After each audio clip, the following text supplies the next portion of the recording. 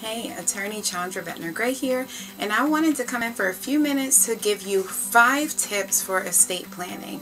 So, number 1, make a list of everything you own. Nothing is too small. So, in fact, I wrote a list right here.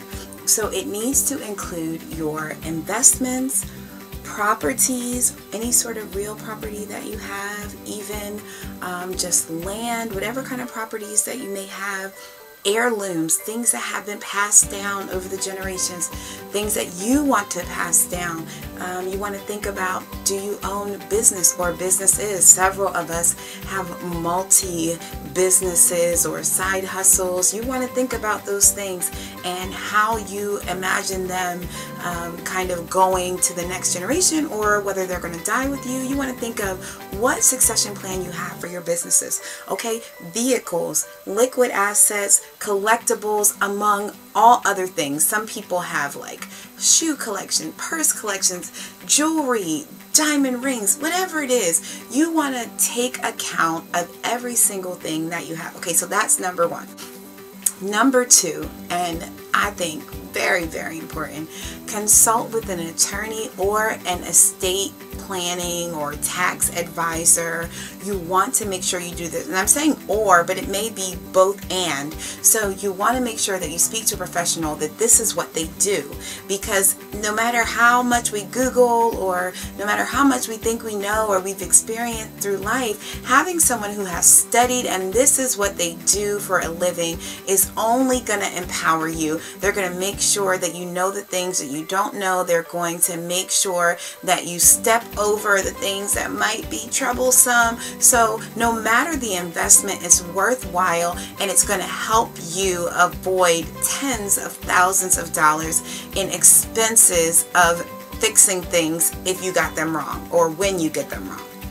Number 3, you want to be thinking about choosing the person or persons that you can trust most of all to handle things, whether you're incapacitated or when you pass away. Who is it or who are they? I've had so many people come to me knowing that they need to put an estate plan in place, and they have given no thought. They have not thought about who is the person who's going to be your power of attorney, or your healthcare proxy, or your executor or executrix. You want to think about these things and make sure that this is a person that you can trust literally with your life. So that's number 3. Moving on to number 4. You want to make sure that you update, if you have one in place already, your estate plan regularly.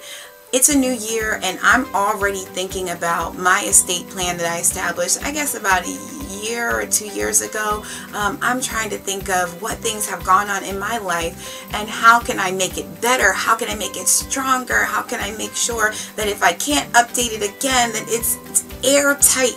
So there's all kinds of things and reasons to think about updating your estate plan, from a new year to a new birth, maybe a death, a marriage, a new home, or any sort of assets that you have amassed that you didn't maybe have some months or years ago. You want to be thinking about how can you always refine and make better the plan that you have in place. And number 5, not 10, 5, stop procrastinating.